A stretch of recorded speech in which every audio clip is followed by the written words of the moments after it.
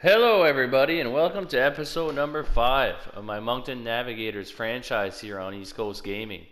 If you looked at the last episode, despite being a seller at the deadline and selling veterans such as Derek Stepan, Justin Williams, and goaltender UC Saros, we somehow made the playoffs with, I don't know why I clicked back on that, but we somehow made the playoffs with this lineup. I mean, I've seen AHL teams that could compete against this, but look, I'm not going to question it, and we'll just, we'll just go for it. So we have Lazarev, Strome, Sanford, which is a decent line. After that, I mean, we have Guryanov was a good player, but oof, I mean, it drops off significantly. And on the blue line, I mean, we have Sergachev, but other than that, I mean, oof, it's not looking too good. But we did make the playoffs. We had 96 points in the regular season, and we face a Buffalo Sabers team who has a familiar face in net. A Buffalo Sabres team who has Jack Eichel. Their bottom six is about as strong as ours. I'd say maybe even a bit weaker. And we do have the best defenseman out of all, but they do have the 1-2 combo here of Dahlin and Ristolainen. And I mean, we did trade UC Saros to Buffalo. I thought we were gonna maybe tank for a bit of a draft pick and build up a dynasty, but that's not looking like that's the case. And we made the playoffs, and now we get to face off against our former goaltender, UC Saros, in the first round. So might as well just get at it. So I'll real-time sim every game of the playoffs for sure. So without further ado, here is Moncton Navigators' first appearance. Excuse me, take a drink here. First appearance in the playoffs in year number 1. One of only 2 expansion teams to have a 500 record, I believe, let alone make the playoffs. Let's see if we can get some of that Golden Knights magic. So, Moncton Buffalo, first period. 2-2. Sanford, Middlestad, McCabe, and then Lazarev gets one on Saros. Looks like we're playing really close to the net here. We're crashing the net. We got putting heart out there. Middlestad scores again on the power play on Montembeault. And third period, oh my goodness. Lazarev and Myers, the Moncton native, scores the winning goal in the first playoff game for Moncton for the Navigators. And we win. We win game number 1. After watching the previous episode, it's come to my attention that I may have sounded a bit negative while talking about the team and whatnot. And I want to assure everybody here that I definitely don't want to lose. That's not the objective here. I mean,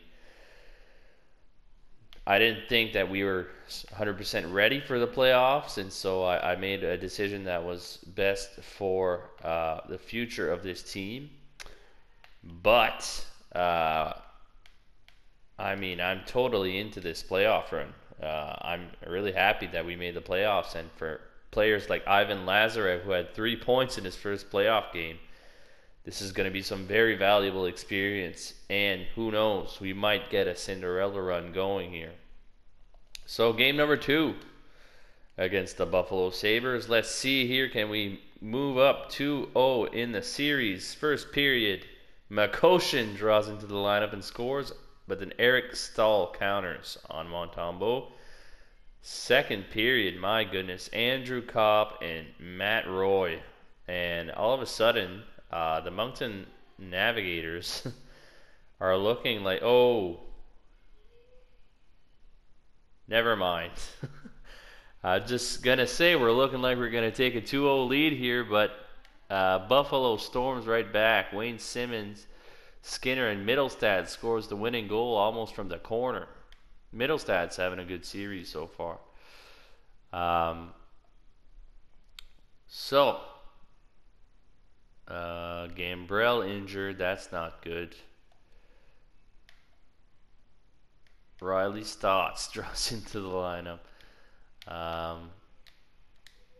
That makes a plus. All right, let's go here. Let's go. Game number 3. Oh, that's a scout that I signed to scout in Russia. So, a lot of series are 2-0 here. 2-0 for Vegas, 2-0 Winnipeg, 2-0 Colorado. 1-1 for the Ducks and the Sharks. 1-1 for us and the Sabers. Oh, and Eastern Conference is a lot tighter. Let's go. Game number 3 here, folks.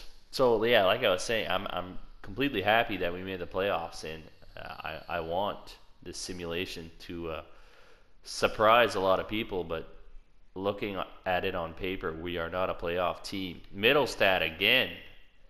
If Middlestad keeps this going, I mean, he might realize his full potential.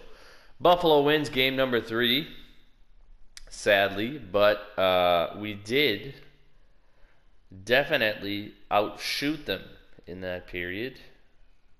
Ethan Bear can come back. That's good. That's good. So Makoshin, excuse me, Bear, and I'll put Bear there.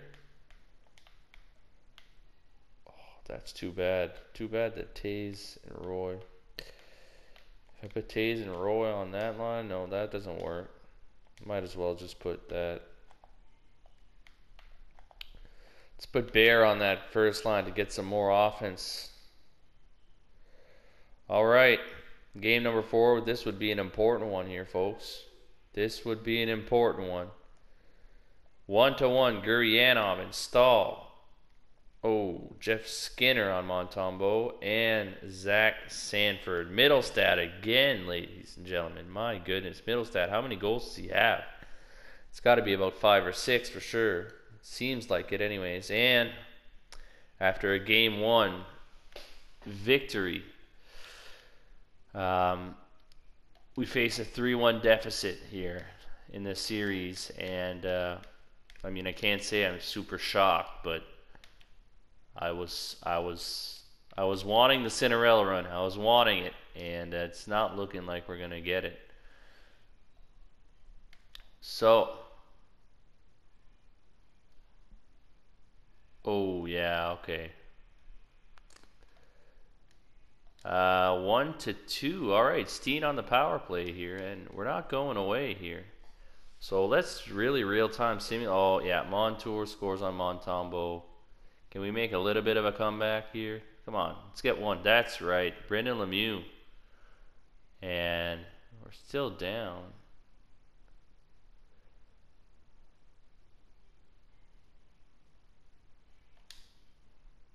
Let's jump in there. I don't really know how to do it, but I think that's it. Let's just go with the CPU versus CPU game. I'll let the CPU control itself, and let's just jump in there for the last minute. Might be able to see our franchise here go at it in the playoff. Who knows? We might have a little bit of a miracle run here. So 125 left, 128, excuse me.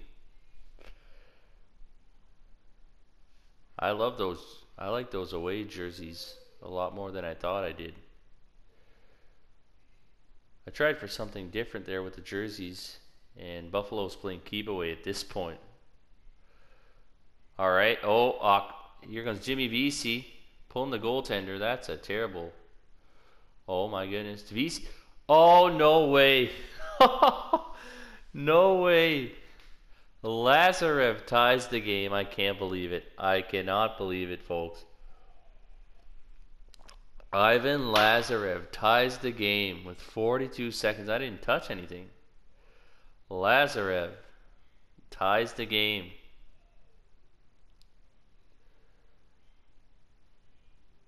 All right. Now I'm hoping that this doesn't go on really far into overtime. Who knows? We might be able to score one here. Lazarev from VC and Strome. Oh, and I might have spoken too soon here. Sergachev, Sanford, cutting into the middle, and oh my God. Holy mac. I'm getting excited here. I'm getting excited. A lot more excited than I thought I was going to get. Oh, Olofsson off the wall. Oh, that's a good block. That's a good play defensively. I don't know what that was, but Montembeault frees that. All right. Sergachev. I mean, that's only in the playoffs in the first round. So, and we gotta watch Middlestad. If I had to put my money on anybody to score the game winner, it would be Middlestad because he's been dominant this series. So Andrew Kopp, Gurianov. Oh, what is he doing out of the net? My goodness. All right. I mean, we'll just watch the first 3 or 4 minutes of overtime maybe, and hopefully somebody pots one in there real quick. Lazarev tying goal there. He's got the A on his jersey now. Probably since I traded my captain Williams. And I actually just simulate it. Let's just simulate overtime. Can EA give us a win here? Can EA give us a win? Yes, EA can give us a win. A 4-3 overtime win. And the Navigators stay alive. Did we already lose in the AHL? I think we might have lost in the AHL already. Yeah, we did. Lost in the AHL. So now NHL time. Alright, that's a domination by Buffalo, but Montembeault is keeping us in the game here. Who's going to score first? Let's go minute by minute. Power play Buffalo. Reinhardt on the power play and Simmons right after. Oh, okay, yeah. I believe this is the end of the Moncton Navigators for this year. A power play late. Can't get anything going, and it's looking like UC Saros, our former goaltender, is going to shut us out here in game number 6. That's exactly what happens. And your Moncton Navigators are eliminated in year number 1. I mean, put up quite the effort here. Let's just see in the 6 games. I see Gurianov there, but I see Gurianov. Who else made a bit of a difference here? All right, Gurianov, Steen, the veteran, who I don't know. If he asked for very little, I might bring him back. I don't know. Kopp, Lazarev with 4 points, but that all-important third goal there was incredible. Sanford, Strome, I mean, all right. The boys did pretty decent. They did pretty decent. All right. So let's just simulate to the draft, shall we?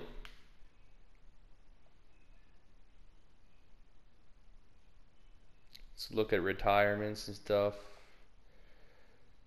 Both teams. So I'd be curious to look here. We're about at this range being eliminated. Alright, so we're about here. I'd say we need a defenseman, but I wouldn't say no to a good forward either.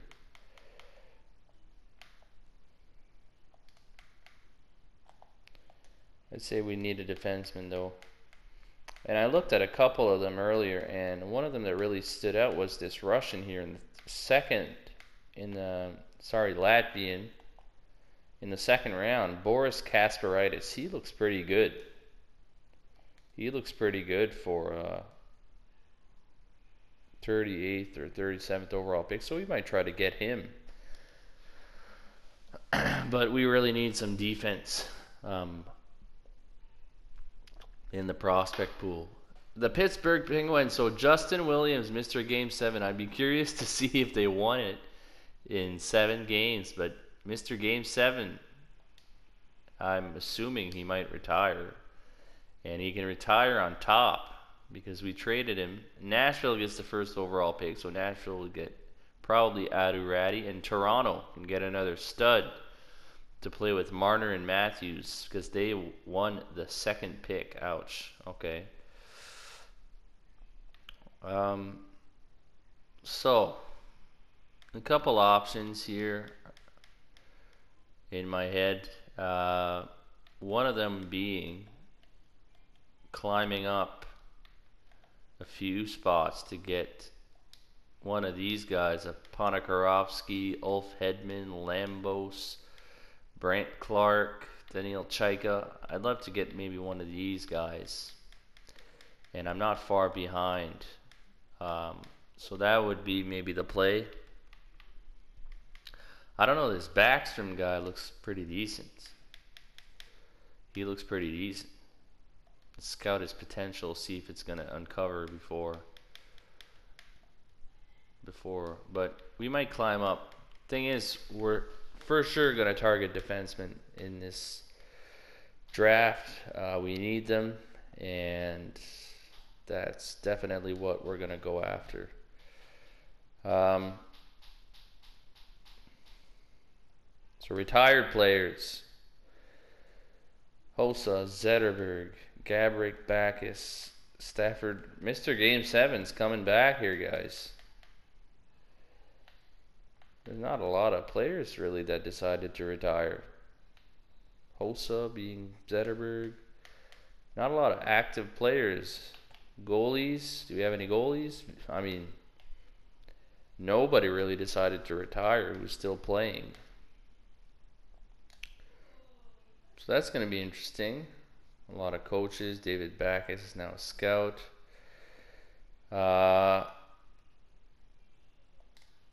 And that's it. Now we're at the NHL entry draft. We might go check the awards and stuff to finish off year 1, and then I might do the draft in this episode. I don't know. I'll have to go check how long this episode has been already. So Pittsburgh wins the President's Trophy, the Stanley Cup, and the Prince of Wales. They played Anaheim in the Stanley Cup Finals. Crosby with a North Ross, Malkin, Hart, Hedman with the Norris, Lady Byng goes to Pettersson, Lafreniere gets the Calder, Malkin, Conn Smythe, Vezina for DeSmith, Yossi, Anaheim Ducks coach gets the Jack Adams, Bergeron wins the Patrice Bergeron trophy. I swear to God, he's probably got about 10 at home. Malkin, I mean, this was a big year for the Penguins. It's pretty evident looking at the trophies, and I'm curious. Did they win a couple in Game 7? Game 6? Game 6? No, they. Oh yeah, the first round. Might have used them in the first round. Zach Sanford, an 85 overall. That's really interesting. Did anybody else go up a bit? Did anybody else go up? 85 overall. He's still 83. 85, I'll take it. I'll definitely take that. Sergachev's down to an 87. Maybe because of his playoff performance, I don't know. Donskoy is an 83. Kopp. Steen went up. Lazarev went down. That's pretty weird. Alright, well that's maybe not permanent, so kind of scares me that Lazarev did go down though. He was definitely an 83. Alright, well I'll end the episode here, and we'll come back with episode 6, which is going to be the entry draft and free agency. So this might have been a little bit of a shorter episode, but it was the playoffs, and I mean, had to make it an occasion. The Navigators made the playoffs in their first year, which is pretty impressive. Can't wait to see where the team's headed after this. Have a strong NHL entry draft, a good free agency and get a couple of young guns going. I'm thinking Costin and Perfetti are going to be ready for next year. And who knows where this franchise is going to go. So until episode 6, this is East Coast Gaming signing out. Thanks for watching.